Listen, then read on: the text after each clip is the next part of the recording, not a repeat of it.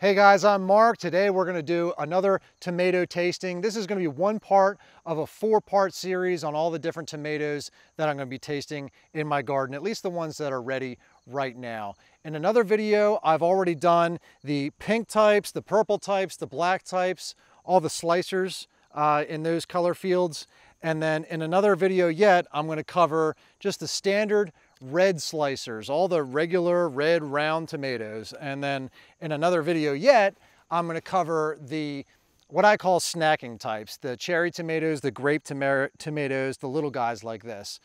But this video is going to be about everything else. So the yellow ones, the orange ones, the striped ones, all the crazy different kinds. I've got 14 of them here out on my table to try.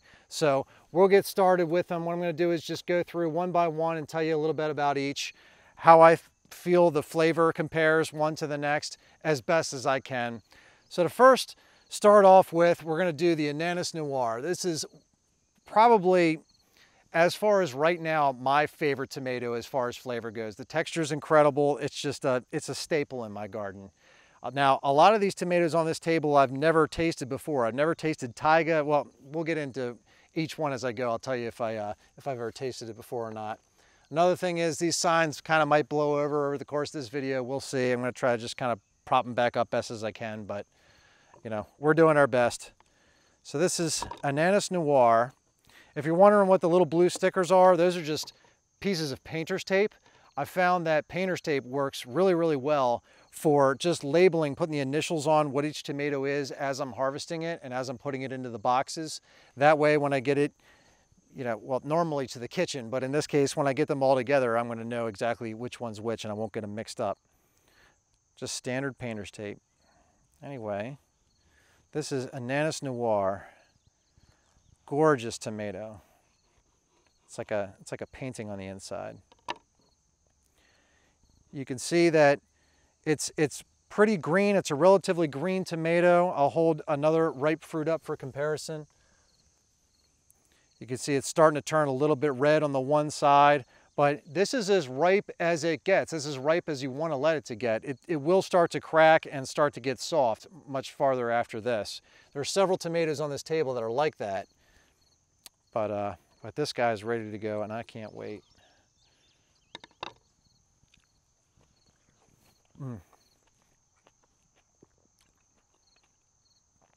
I don't think you can beat this. I still haven't found a tomato to this date that beats Ananas Noire, which is French for black pineapple. I haven't found one that beats it on flavor and texture. I'm sorry, I just haven't. It is just so, so good. But I could spend a lot of time on that, but light's fading a little bit on us and we got a lot to cover, so I'm just going to keep on moving on. This guy here is Aunt Ruby's German Green.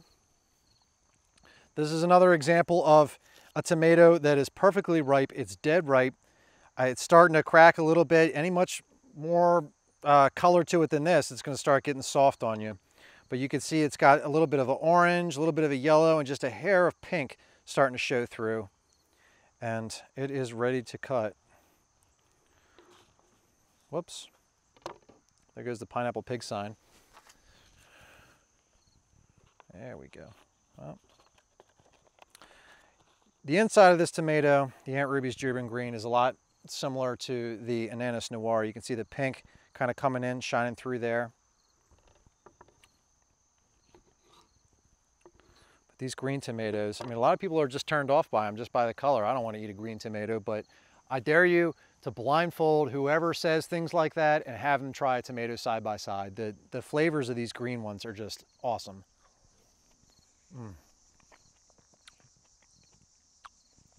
And this one's no different. If I were to say,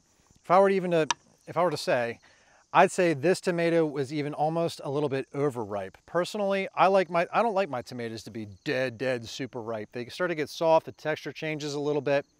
When they're almost ripe, that's when I find the texture is just perfect. I think that the complexity of the flavors is there, the sweetness is there, but you don't start getting into like mealiness sort of territory. But anyway, Aunt Ruby's German Green, fantastic. Tastes sort of like a brandy wine, if you've ever had that. Let me just get one more taste here. Very sweet. Texture is exceptional. Virginia Sweets, that's a great one. We'll get to that in a minute. All right, so I'm just going to lay these back out where I got them from as I go. Galaxy. That's a crazy looking tomato. It's called Galaxy because of all the different striations and little dots on there and whatnot. The places that the sun hits this tomato will start to turn a little bit black or purple like that. And that's the anthocyanin pigment that really gets activated from the sunlight hitting it. This fruit right here in my right hand was a little bit more shaded on the plant. So you can see it hasn't developed that color on the outside or on the shoulders of the skin. Some of the tomatoes that are really high up on the plant, they've got a lot more of this going on, but these are the first fruits to ripen. All of these tomatoes on the table here are the first fruits to ripen on the plants. And as I said, I've exercised enough self-control to wait until this video to taste a lot of these for the first time ever. So we're gonna taste this one right now. This is Galaxy. Wow. Well, the inside looks like a normal tomato. Really nice meat to gel ratio there. Bread knife works great for cutting tomatoes, by the way.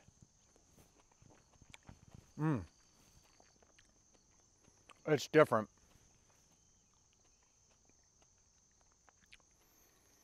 Almost has like a, it's very unique flavor. It's almost like a bubble gum or like a taffy type flavor to it. It's hard to describe. It's soft, but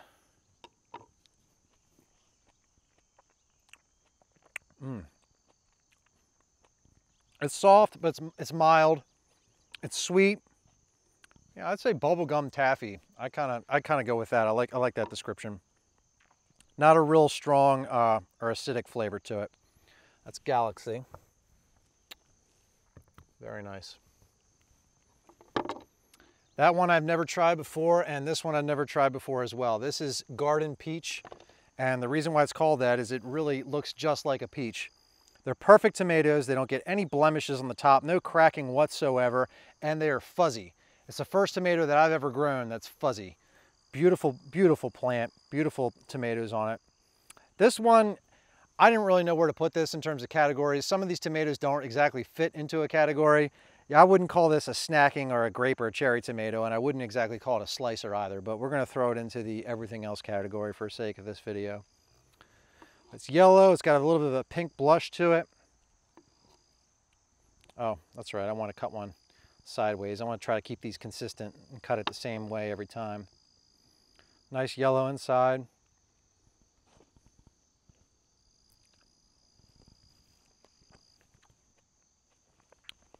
Nice. Smooth, clean, sweet. Just a good standard flavored tomato. Nothing real unique about it in terms of how a flavor goes, but the skin, you don't pick that up at all. It's not like eating a peach where you feel all that fuzziness going on. You don't get any of that whatsoever. Great plant. Very productive. Very uniform, blemish-free fruits on there. This one, Golden Jubilee, this is a staple. This is an excellent tomato. I think Holly put her teeth into this one when it was on the golf cart. But the reason why I like these Golden Jubilee ones, this fruit may not be a good representation, but usually these fruits are a little bit more elongated than this. And what's great about that is you get a lot more slices out of it. If you were going to put it on a tomato, or on like a tomato sandwich or something like that, you know, any kind of sandwich. A lot of tomatoes, they get sort of squashed like this, and there's only so many slices you can take out of it in that direction. But this type of tomato, this Golden Jubilee, that shape definitely helps it out a lot. Productivity is great.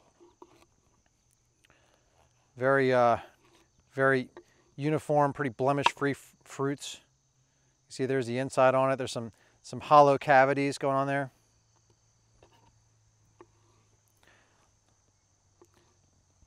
Low acidity.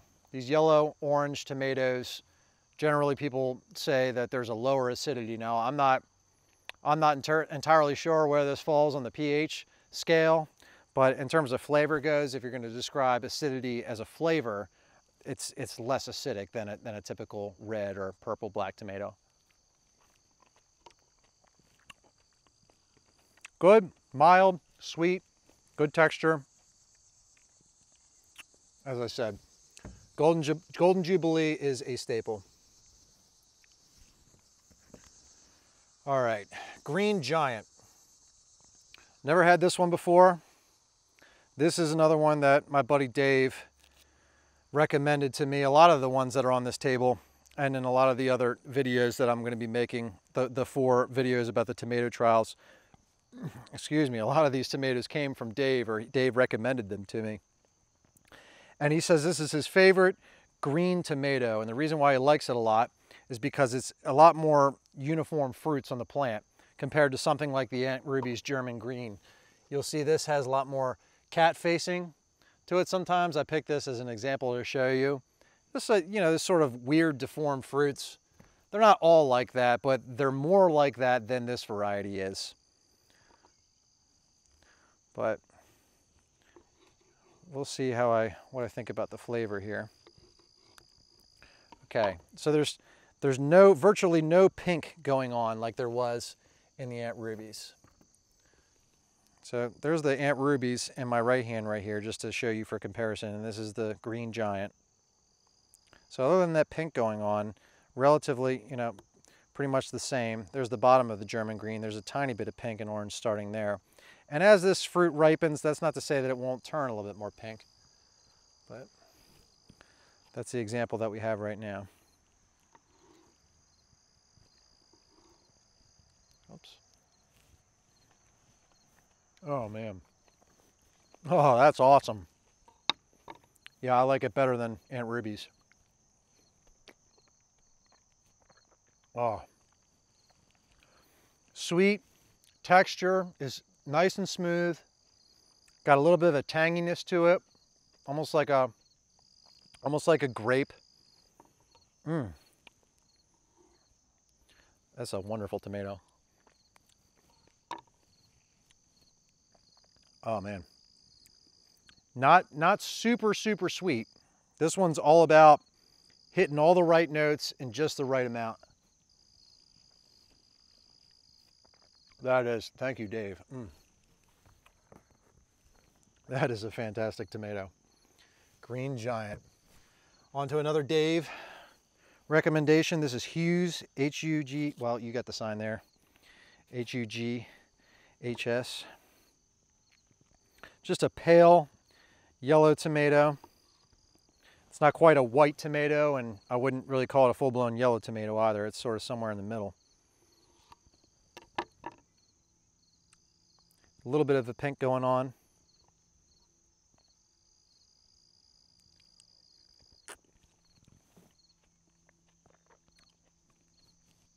It's mild. It's mild as to be expected with something like this. I would think if you have too much acid or too much of a problem with handling acid, then this would be a great tomato for you. A lot of people I give tomatoes to say, you know, I love tomatoes, but I can't handle having too much acid. So I think this would be a good solution for you if you feel that way. Good sweetness, good texture.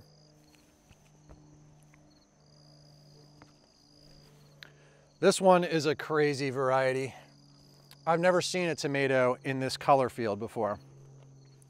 I don't even know what to call it. I don't know if there's a name for this color.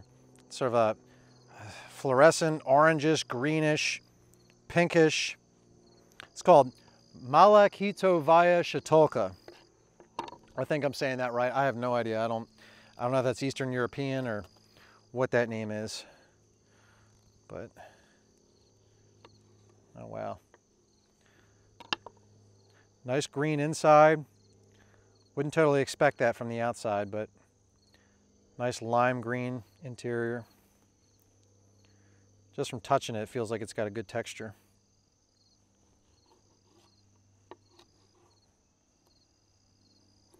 Have I tried, let's see, so far the only ones that I've tried before have been Aunt Rumy's German Green, Ananas Noire, and Golden Jubilee. I've never tasted anything else on this table. Virginia Sweets, I've had that. That's one of my favorites. And then Persimmon, I've had that. And then Oaxacan Jewel, I've tasted for the first time this year. So everything else is new. I'll just say it like that.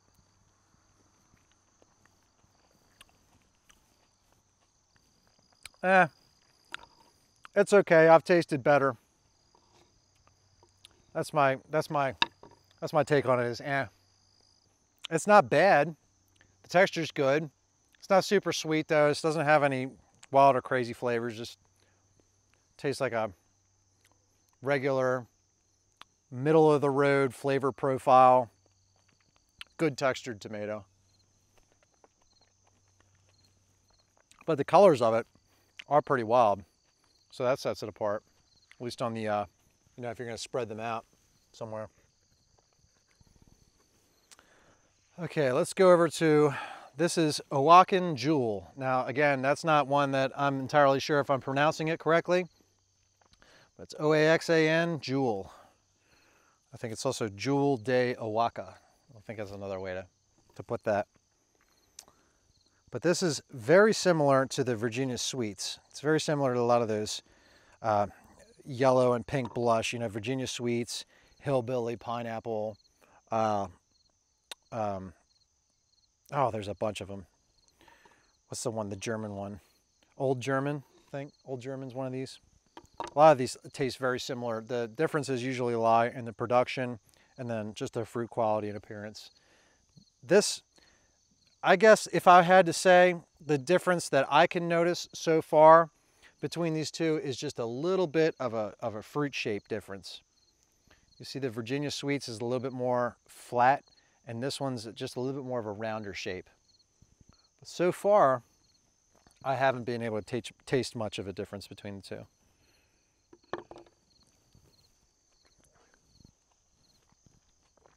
That is fantastic. That is my kind of tomato. It's sweet. It's got a firmness to it. It's got a good texture to it. It's not like a lot of these tomatoes can be super soft and they just kind of melt in your mouth. This one's a little bit, it's firmer. It's got a, I don't know, it's just firmer. I think because of that, what I've noticed is these type tomatoes, especially the Virginia Sweets, they tend to hold up a little bit better. Like a lot of these tomatoes, when you pick them and you bring them inside and you sit them on the kitchen counter, they might only last for like 2 or 3 days tops before they start rotting there because they're just so delicate. But for whatever reason, these yellow ones with the pink blush and the green shoulders tend to hold up a little bit longer. So that's something to keep in mind if you're taking things to market, or if you just want fruit that holds up longer. Oaxacan Jewel. Next up is Persimmon. It's called that because the color of this is identical to a Persimmon. I mean, it's spot on. This is a variety that Thomas Jefferson grew. And the inside is just as beautiful as the outside. Look at that. Gorgeous, gorgeous tomato. One of the people that lives here on the farm, this was his favorite tomato out of all the ones that I grew last year.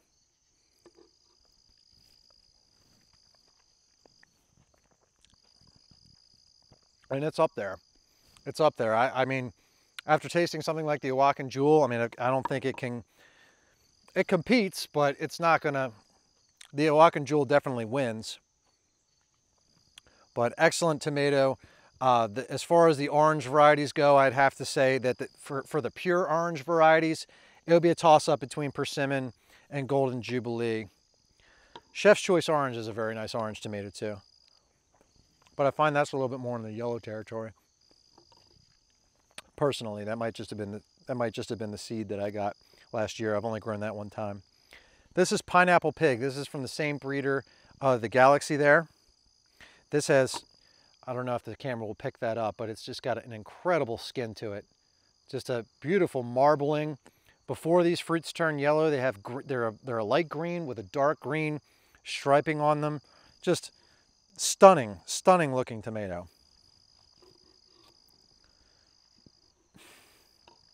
The inside, nice bright yellow, just a hair of pink coming around the center.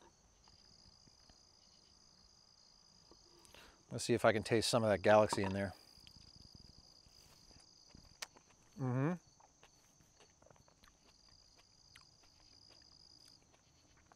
Definitely get a little bit of the galaxy. Not quite as much of a, what I call a bubble gum or a taffy type flavor, but this is a much, not much, but it's a milder tomato. Very smooth. It's not a kick you down the stairs type of flavor. It's something that you would imagine for a yellow type. The texture is not quite as good as the Galaxy, I think. Taiga. Now this is one I've been dying to try.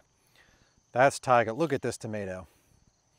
Is that beautiful or what? It's like it reminds me of an Ananas Noire, like mixed with like a bull's heart type tomato. It's elongated like this. So let's just not waste any more time and get into it. I'm going to cut this one because it's cracked. We'll do this one. This is Taiga, like the boreal forest, the subarctic up north. Very pretty. Nice inside. I'm just going to take a piece of Ananas Noire to show you comparison. This one's even got a little bit more rose pink to it, a little bit darker color. Oh, I can't wait to try this tomato. Got a bug on me. Okay.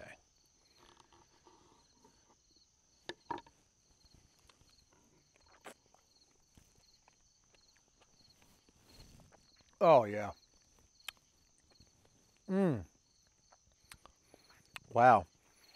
It's great. It's a lot like the Ananas Noire, but it's a slightly different texture. It's almost got like a, I'm not going to say stringiness, but there's almost like a fibrous element to the texture of it.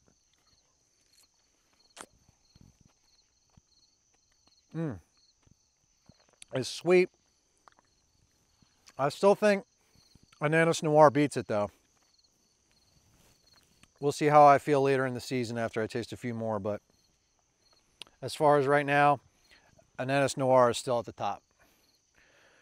All right, Virginia Sweets. This is my other sweetheart.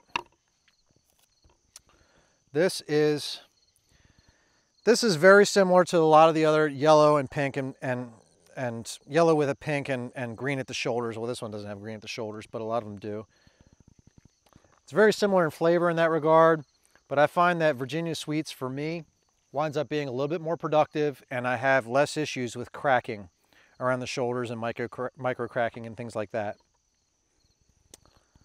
And this is really the town favorite, or the everybody around here seems to say that this is just an incredible tomato. Hey, I want some of those Virginia Sweets. I think I grew 4 or 6 plants this year. I'm not sure. I grew a lot more than 2, just because they are so good.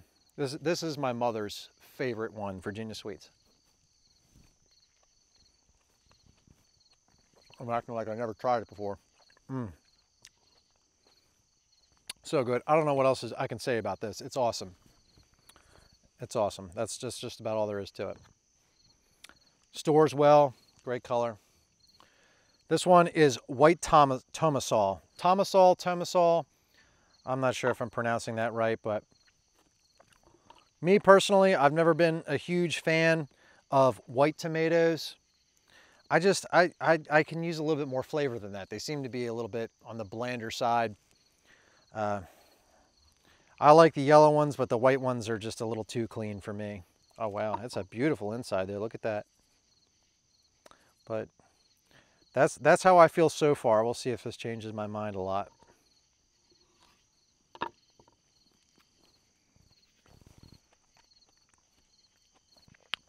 Oh, it's still pretty mild. It's not up there. It's better than some of the other ones that I've tasted. I grew a Italian iced cherry tomato last year. It was the only white variety that I grew last year, and I wasn't really too happy with the flavor of that one. I think this one takes it. But if you don't like a real strong acidic tomato, then again, maybe this will definitely be one for you. So there you have it, guys. There's 14 of the everything else tomato category that I've got ready so far in my garden. As I said before, I've got another video out about the pink, purple, and black varieties, then another video yet to come about the standard red types, and then once more after that, I'm gonna have the cherry, grape, and all the snacking different varieties together as a different video. I felt like if we did it all together as one big video, it'd just be too much. So I think breaking it up that way makes it a little bit better. But anyways, thank you guys so much for watching my video. I hope you enjoyed it, and I'll see you next time.